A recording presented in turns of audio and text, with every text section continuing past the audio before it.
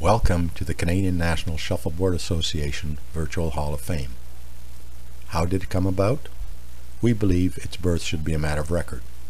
The official document, if you like, the actual birth certificate, is in the form of a motion made at a CNSA meeting in London, Ontario in August of 2005.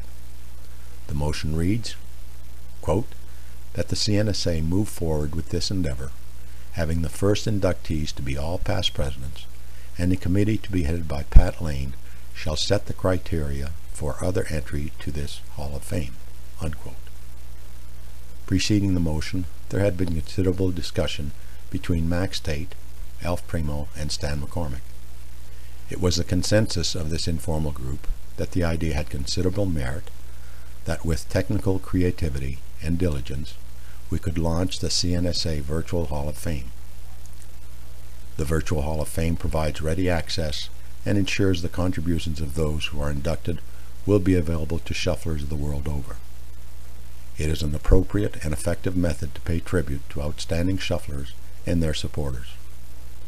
For the record, on May 30th of 2006, at the President's Dinner held in conjunction with the Scugog Spring Fling, all past presidents of the CNSA were inducted into the newly launched CNSA Virtual Hall of Fame.